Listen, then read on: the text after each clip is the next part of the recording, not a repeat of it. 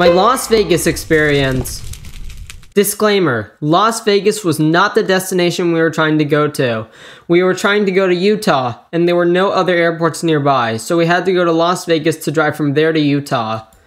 Second disclaimer, this video is not for kids. This video contains content not suitable for children. If you have any children nearby, please either wear headphones or move to a place where there are no children nearby. Other disclaimer, also, not everyone in Las Vegas is a gambler, a smoker, a prostitute, or a strip dancer. Everything I claim to have seen in this entire experience was true, but the commentary was greatly exaggerated. Also, everything I listed to my memory was in chronological order. I'm going to Las Vegas. This should be good, right? Before I tell you about my experience, tell me, what is your first impression of Las Vegas? You might think of it as something like a place for gamblers and smokers with hookers and casinos on every corner. My first impression of Las Vegas, based on what I heard, is a place with casinos on every corner and full of gamblers and smokers. I wouldn't want to go there based on what I first heard about it. When we first took off in the plane, there was a snowstorm and the plane was shaking, which made me feel a big rush of adrenaline. When me and my family first arrived, it was 3 a.m. back at home. We had a 7-hour flight and we were all super tired. We all had a long day, so me and my family went to go and rent a car. My dad waited in line for what seemed like forever, so there should definitely be a lot of cars, right? We waited 45 minutes just to tell us that they were completely sold out. If they were completely sold out, then why the hell did the line take so long? Every other brand that we went to were also completely sold out as well. If they were completely sold out, then this must have been a pretty popular destination. So Las Vegas must have been a great place to go to, right? When we realized that they were sold out, we didn't know what to do. So eventually, we called an Uber. The guy was super nice, and he arrived in 3 minutes. When we got to the hotel, we had to order McDonald's for dinner, and it tasted great! The next day, my dad successfully managed to get a car. Me and my family were going to an Outback restaurant. As we were on the highway, we saw a truck pulling a porta potty and an ice cream freezer right next to each other. They were both touching each other. Chocolate ice cream, am I right? Who needs sanitation? Let's let all the germs and human feces get on the ice cream. As we reached the parking lot, we saw a crazy guy talking to himself, like a tinfoil hat conspiracy theorist. He had all his bags next to the sign where he was sitting. When we went into the restaurant, the food was great. It tasted amazing. It was really good quality. When me and my family drove through the Vegas Strip during the day, there were casinos everywhere, as many as McDonald's in New York. But I saw a lot of stuff. Replicas of the Statue of Liberty, the Eiffel Tower from France, Coca-Cola stores, M&M stores, Hershey stores, and a lot more. It looked pretty good. We then walked through a casino mall. I saw a robot arm serving drinks. It looked really cool. And then, as we exited the casino mall, the first thing I see is a picture of a porno on the floor.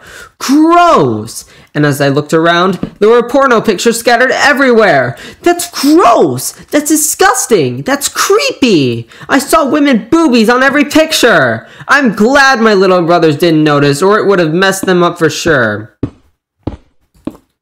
As we were walking down, I saw a huge fountain, and there was a light show. As the light show was over, me and my family took a lot of pictures.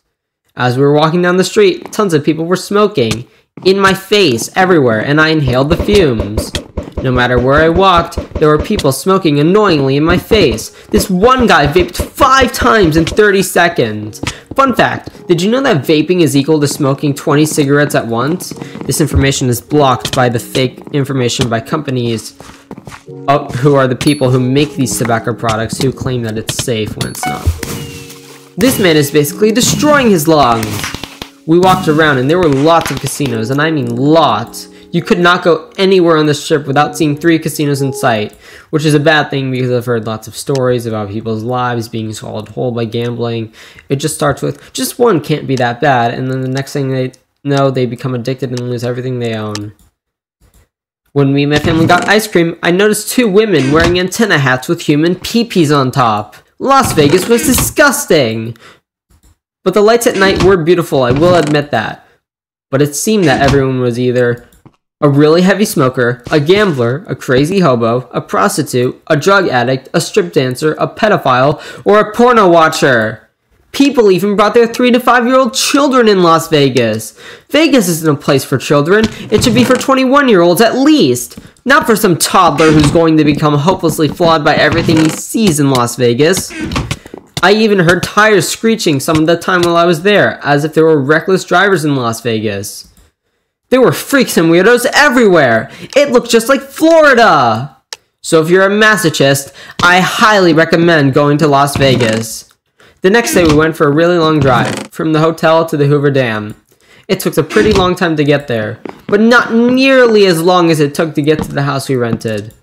We drove to the Grand Canyon. It was amazing to see how big it was. When we started to go to the house that we rented, it was back the way we came from the Grand Canyon. It took us a total of 10 hours of driving to get to the house.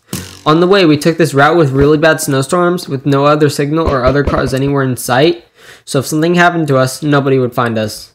Then as we went into Colorado City, my dad got pulled over for going too fast. He didn't see the speed limit sign. Welcome to Colorado City, am I right? Luckily, he just got a warning because the officer was nice and because he never got a speeding ticket before. As we arrived, we had a long day and we went to sleep. The next day, we went for a drive to a park. It wasn't raining or anything. We went through a tunnel, and as soon as we got near the top, it started snowing. Some nice guy took a picture for us. He took an amazing picture. As we went back, we went and got crystals as souvenirs. The next day, we went into a hot tub while it was snowing. It was fun. But as we got out of the hot tub, it was really cold. The following day, we went to a park. We went through some caves and canyons. There was a tour guide who obviously gave us a tour. As we were descending down into the cave, the ladders were very steep and the handlebars were slippery, and my brother was very scared and took a very long time to get down. We went to another park after that, and we traveled to this really steep cliff, and it had fences to keep people from falling. But me and my dad decided to go up another mountain right next to it that didn't have safety fences. After reaching the top, me and my dad both realized that we were out of shape, but it was an amazing view from the top. We took lots of photos. The trip back to the car took a while, and as me and my dad got back into the car, we were tired of walking. The next day, we went to Zion Park. When it got dark outside, we went to the hot tub at the house, and we turned off all the lights and went stargazing. I think I saw the Little Dipper. The day before we boarded the airplane, we were driving to the hotel, and we saw this huge motorcycle gang. There was 30 seconds of non-stop motorcycles. Not cars, just purely motorcycles doing wheelies. Shortly after that, we saw a self-driving leopard car, and it had a weird-looking paintwork. It looked like a leopard, but the spots were way smaller. After today, the day before we leave to go back home, we will have to wake up at 3:30 a.m. to get there. So on the day we left, we had a 5-hour flight. When the airplane landed, this guy in a black hoodie was being a dick and yelling swears because, quote, they took 2 minutes to get on the fucking plane, and now it's taking them an hour to get off the plane? And he was yelling at everyone saying, get off the fucking plane before I take off my mask and sneeze. That will get them off. What a fucking asshole. Does he not know what patience is? It's these kinds of people that the world would be a better place without. So overall, my trip was mostly great. It deserves a B+. Thank you.